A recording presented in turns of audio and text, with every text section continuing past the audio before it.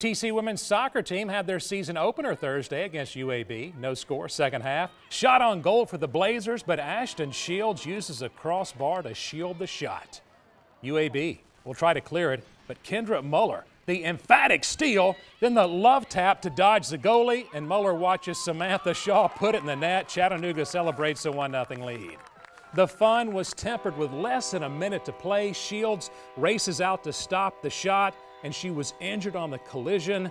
Looked pretty painful. She had to be helped off the field. Hopefully she's okay. Mocs win it 1-0.